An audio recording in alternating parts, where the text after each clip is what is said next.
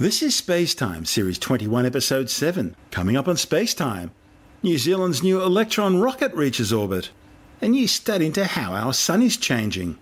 And China's Tiangong 1 space lab expected to crash back to Earth in March. All that and more coming up on SpaceTime. Welcome to SpaceTime with Stuart Gary.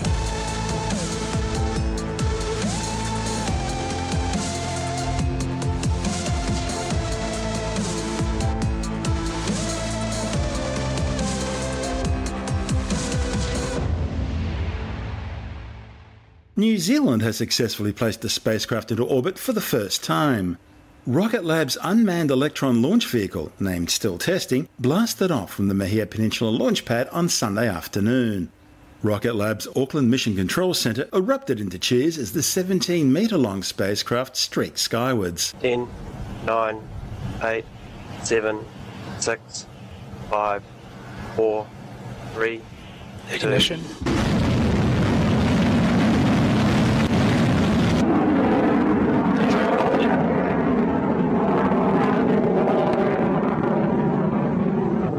Guidance is nominal. Max dynamic pressure approaching. Max dynamic pressure. Altitude 20 kilometers. Staging. Stage 1 MECO. Stage 2 startup. Stage 2 engine ignited. Stage 2 propulsion nominal. Vehicle is stable. Following nominal IRP track. Southland is above horizon, awaiting S-band shutdown and UHF startup. Fairing separation. 10 seconds. 5 seconds. Vehicle is orbital. Shutdown. Engine shutdown. We've got confirmation of payload deploy orbit insertion, which wraps up the initial part of our mission with a successful insertion into orbit. Rocket Lab's previous launch back in May 2017 reached space but failed to achieve orbit. The successful launch followed multiple mission scrubs for the flight due to strong high-level winds, a sudden power issue, and problems with the rocket's liquid oxygen feed. Once in orbit, the Electron rocket successfully deployed its payload of 3 small satellites into low Earth orbit. The payloads include an Earth imaging satellite for San Francisco company Planet Labs and 2 satellites to monitor weather and track shipping for another San Francisco-based company, Spire Global. Rocket Lab plans to conduct at least 3 more flight tests before it begins commercial operations. The company plans to launch an average of at least 2 rockets per week from its Mahia Peninsula launch complex on the North Island's east coast between Napier and Gisborne. The Rocket Lab Electron is a small-capacity 2-stage launch vehicle designed to carry CubeSat payloads of up to 225 kilograms into low Earth orbit and 150 kilograms into sun-synchronous orbits up to 500 kilometers in altitude. Electron uses 2 1.2-meter diameter stages, each running RP-1 kerosene propellant and a liquid oxygen oxidizer. The first stage is equipped with 9 electrically pump-fed Rutherford rocket engines, while the upper stage uses a single vacuum-optimized Rutherford engine. The Electron rocket uses an all-carbon composite design, giving it an all-up launch mass of about 12.5 tons. The Electron's Rutherford rocket motors are the first electric pump-fed 3D printed engines to fly in space. 2 brushless DC motors powered by 13 lithium polymer batteries deliver over a megawatt of power to spin each engine's turbo pump machinery at up to 40,000 RPM during the 2.5 minutes of the first stage rocket burn. A 22 kilonewton vacuum-optimized Rutherford engine powers the Electron's upper stage using 3 battery packs to drive its pumps. 2 of these battery packs are jettisoned during the flight. On top of the upper stage is Rocket Lab's plug-in payload adapter, which can be used to carry up to 82 CubeSats per launch. You're listening to SpaceTime. I'm Stuart Gary.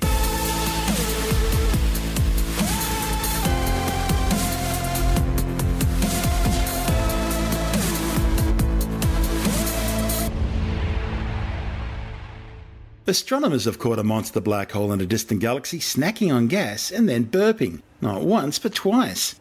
The findings, reported in the Astrophysical Journal, show 2 separate episodes of feeding frenzy by a supermassive black hole at the centre of a galaxy called SDSS J1354 plus 1328, located in the northern skies about 800 million light-years away. The authors made their discovery using NASA's Chandra X-ray and Hubble Space Telescopes, as well as the Giant Keck Observatory atop of Mauna Kea in Hawaii and the Apache Point Observatory in New Mexico. Chandra detected a bright point-like source of X-ray emissions from the galaxy, a telltale sign for the presence of a supermassive black hole millions to billions of times the mass of the Sun. The X-rays are produced by material being consumed by the black hole. This material is being crushed, stretched and torn apart at the subatomic level by enormous gravitational and magnetic forces as it falls onto an accretion disk forming around the black hole. In the process, the material is heated to millions of degrees, generating X-rays. Now, eventually, most of this material will pass a point of no return called the event horizon and fall forever into the black hole's singularity, with the rest guided along magnetic field lines and fired out into space as powerful jets of high-energy particles. By comparing the X-ray images from Chandra with optical light images from Hubble, the authors were able to confirm that the source was at the very centre of the galaxy, exactly where a supermassive black hole would be. The X-ray data also provided evidence that this supermassive black hole was embedded in a heavy veil of gas and dust. And astronomers were able to pick out regions north and south of the black hole which had become ionised by large blasts from the outflow of high-energy particles. The outflow eventually switched off and then turned back on again about 100,000 years later, indicating the black hole must have had two separate meals. And the reason why it had two separate meals lies in a companion galaxy that's linked to J1354 by streams of gas and stars produced through a collision between the two galaxies. The authors conclude that the clumps of material from the companion galaxy swirled towards and were eventually eaten by the supermassive black hole. Optical observations from Hubble, Keck and Apache Point were able to detect electrons stripped off atoms in a cone of gas extending some 30,000 light-years south from the galactic centre. This stripping was likely caused by a burst of radiation from the black hole, indicating a feasting event had occurred. And to the north, astronomers found evidence of a shockwave, similar to a sonic boom, located about 3,000 light-years from the black hole. And this suggests that a different clump of gas had been consumed roughly 100,000 years later.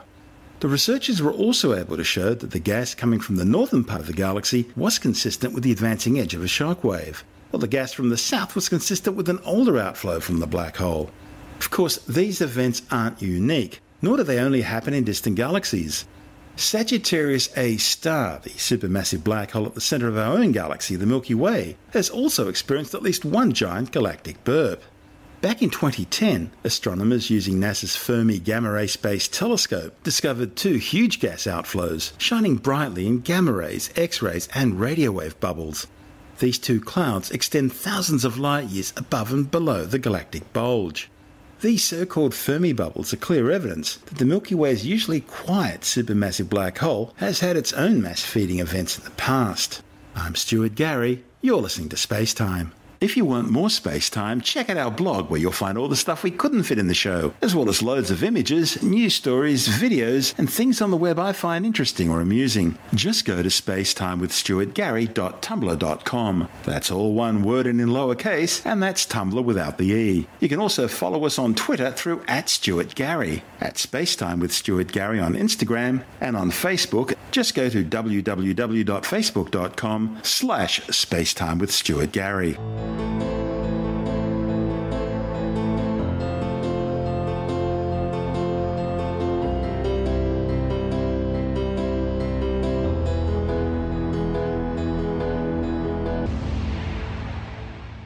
Like the waistband of a couch potato in midlife, the orbits of planets in our solar system are expanding. It happens because the sun's gravitational grip is gradually weakening as our star ages and burns off mass.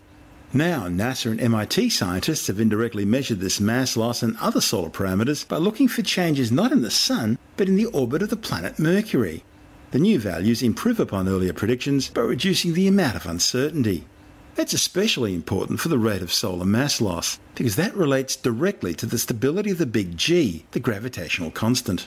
Although G is considered a fixed number, whether it's really constant is still a fundamental question in physics.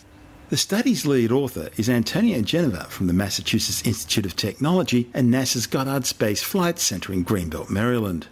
He says Mercury is the perfect object for these experiments because it's so sensitive to the gravitational effect and activity of the Sun.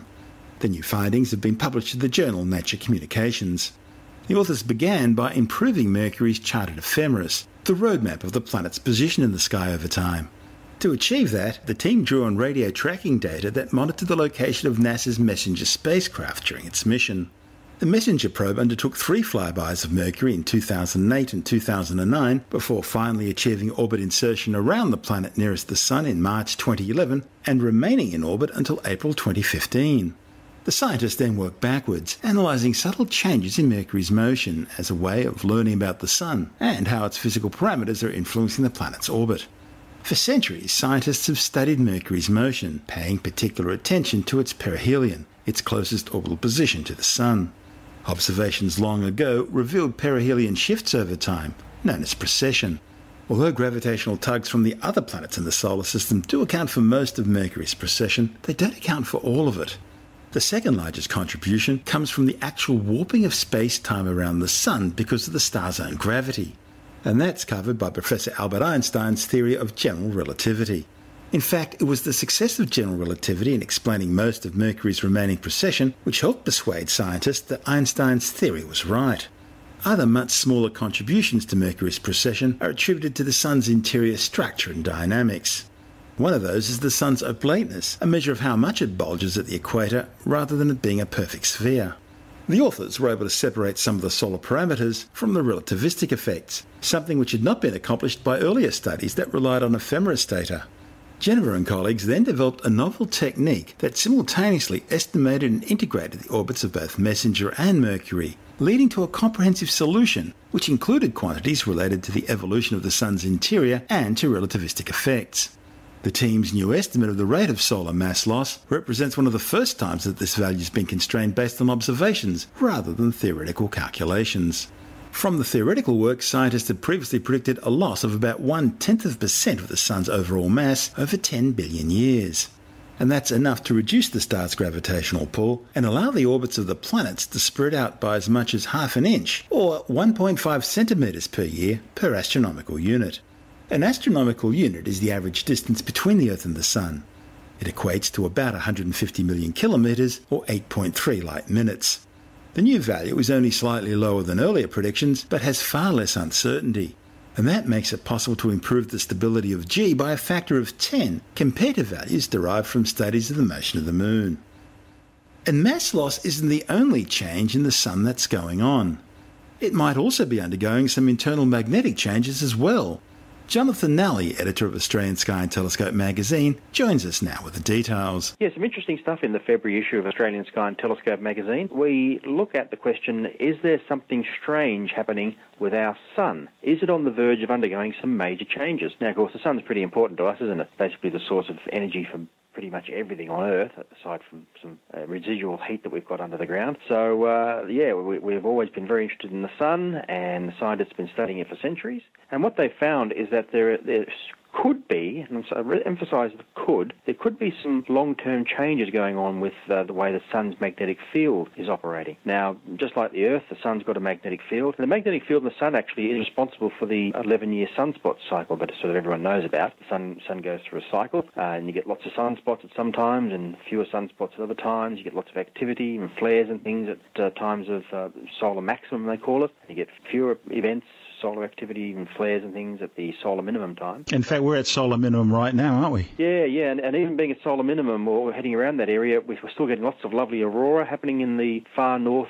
of Earth and far south. Yeah, it's been another G-class event just in the last week or so. Yeah, it's pretty amazing. You get to see these beautiful aurora. That's when charged particles from the Sun sort of spewed out from the Sun and hit the Earth's magnetic bubble and spiral down and interact with the atmosphere, and we get all this beautiful, lovely colours in the sky. But anyway, yeah, there could be long-term changes going on inside the Sun. The familiar 11-year sunspot cycle has been going on for at least 300 million years, which is a very long time as far as humans are concerned, but not necessarily that long in the terms of the age of the universe.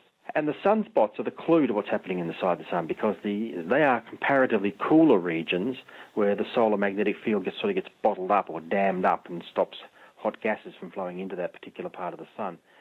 And the location of these sort of magnetic dams and how many of them there are clues to what's going on inside. There's some evidence that the solar cycle is experiencing some sort of long-term decline. By studying other stars, actually, using space telescopes, and other stars have sunspots as well, astronomers have found that it's possible that our solar cycle will eventually come to a halt. Not saying it will, but it's possible that it might. And a new space mission that's going to be launched this year called the Transiting Exoplanet Survey Satellite, or TESS, will study thousands more stars and is going to monitor their sunspot cycles. Now, these space missions, they don't last very long, and in astronomical terms, but by studying thousands of different stars, all of them at different stages of their stellar lives, you can build up some good statistics of what sort of activity happens at different stages of a star's life. So maybe those stars will give us some clues. Now, the scientists aren't suggesting that the sun's magnetic field is going to disappear. It's just that it's possible that this activity, this solar cycle, will sort of come to a halt. The magnetic field will still be there, but all these sunspots and things might either disappear or become more static. We really don't know. So there's plenty we still don't know about the sun, Stuart. There's a huge link between sunspot activity and weather conditions, weather patterns here on Earth. We had this thing called the Maunder minimum back in the 16 and 1700s. I was very young at the time, but at one point it even caused the River Thames to freeze over. Yeah. The Maunder minimum is an example of a period where the sun seemed to go quiet. A bit of an anomalous period, it seems, and no one really knows why. So could we be heading towards sort of a longer-term Maunder minimum sort of period? It's all speculation at the moment. It's interesting speculation, and, it's not going to affect any of us in our day-to-day lives, really, so don't need to get too worked up about it. But it's just really interesting the way that scientists can sort of try and figure out the sort of biology, if you like, of a living star and try and work out what its future is going to be. So it'll be interesting to see what they come up with. So when this new satellite test, the Transiting Exoplanet Survey satellite, launches this year, and over the next few years, as the data starts to roll in and gets analysed, it'll be interesting to see what they come up with and their findings of other stars and what happens to solar cycles or stellar cycles and those other stars as they age. And as you mentioned earlier, as well as the sun's magnetic field, the Earth also has a magnetic field. In the Earth's case, it's generated by a geodynamo. That's the planet's core revolving and rotating slightly differently to the rest of the planet, and that's acting like a generator, making an electric field, and every electric field has a magnetic field associated with it. And that's the Earth's magnetic field, and it's about to flip poles too, according to everyone. The North and South poles could flip at any time now. In fact, they're overdue. They're supposed to flip roughly every 200 to 250,000 years. The last one was around, I think, 800,000 years ago. Yep. There's certainly some suggestion that the Earth's magnetic field might flip too, where north becomes south and south becomes north. In fact, there's a part in the South Atlantic off the coast of Argentina called the South Atlantic Anomaly, which is already showing bits of north polarity in what would otherwise be the southern polarity. Yeah, and the people who make and operate satellites have to be very careful in that particular area as they send the satellites through, and even astronauts, because it's a sort of a hole, if you like, not a hole, but it's a weaker spot in the Earth's magnetic field, and particles from the sun and further out in space can get in there and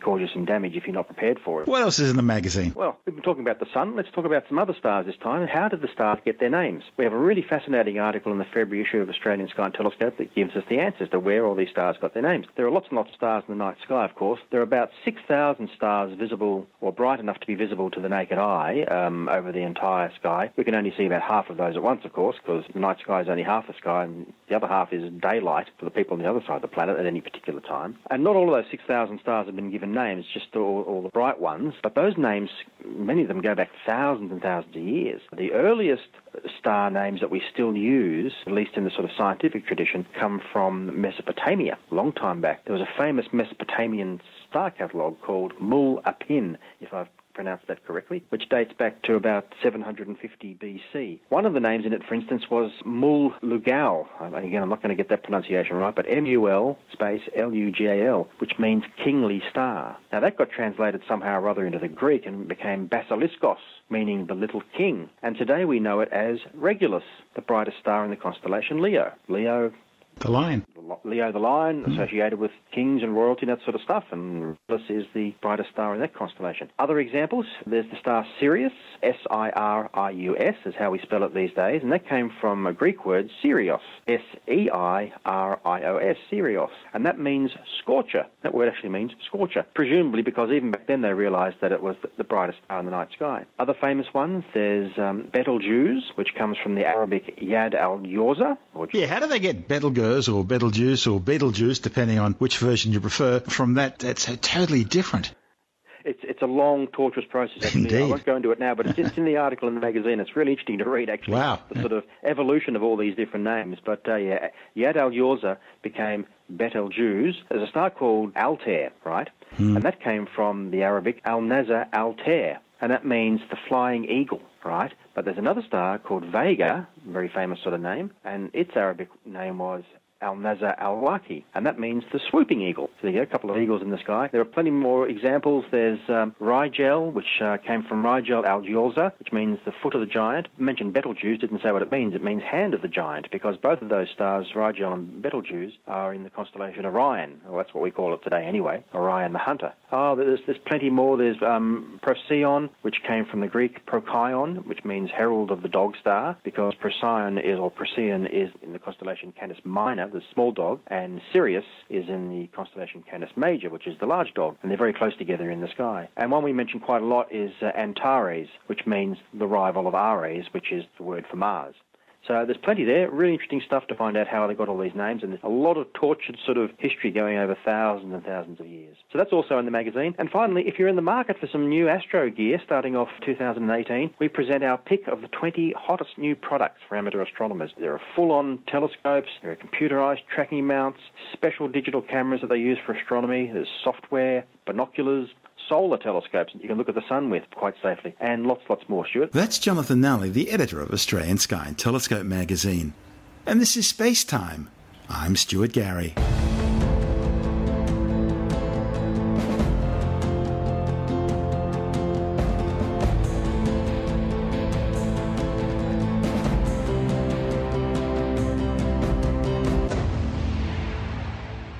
Chinese space officials say their Tiangong 1 space station is still under control and will likely crash back to Earth in mid to late March.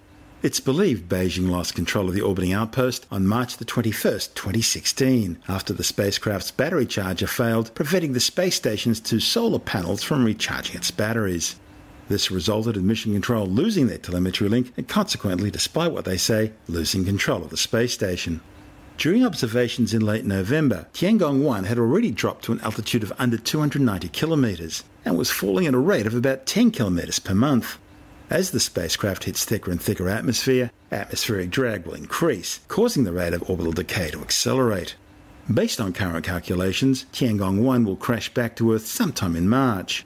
The 8.5-ton Tiangong 1, or Heavenly Palace in Chinese, was launched back in September 2011 as Beijing's first space laboratory.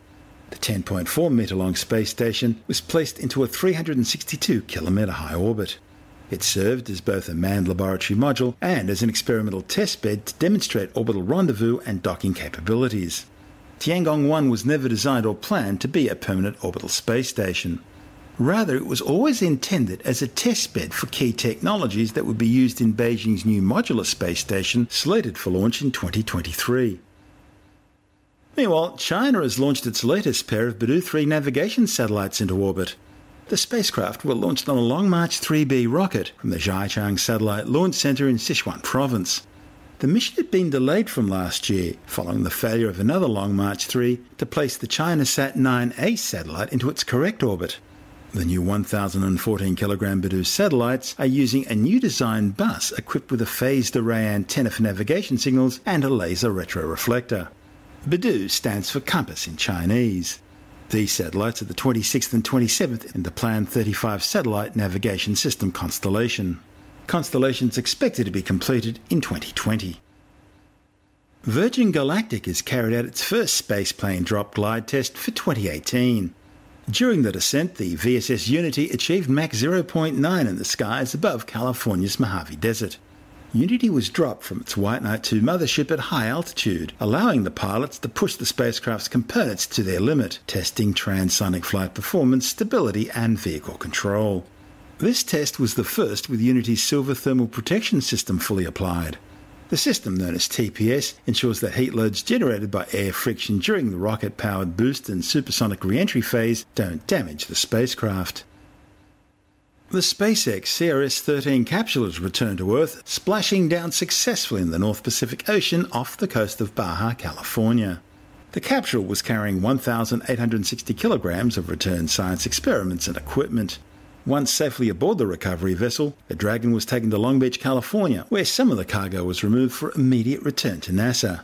The capsule and the rest of the cargo was then taken to SpaceX's McGregor facility in Texas for final processing. US government officials are still refusing to say what happened to the top-secret SpaceX Zuma mission, which blasted off from the Cape Canaveral Air Force Base in Florida earlier this month. 10, 9, 8, 7, 6, 5, 4, 3, 2, 1. Ignition. Liftoff. Power and telemetry nominal. We have had successful liftoff of Falcon 9 carrying Zuma. We have cleared the tower, so we're now coming up on 2 events that is going supersonic and max Q. Now, maximum aerodynamic pressure is when we are at the point of maximum stress on the vehicle. From that point on, we're going through thinner and thinner atmosphere, so stress will continually decrease.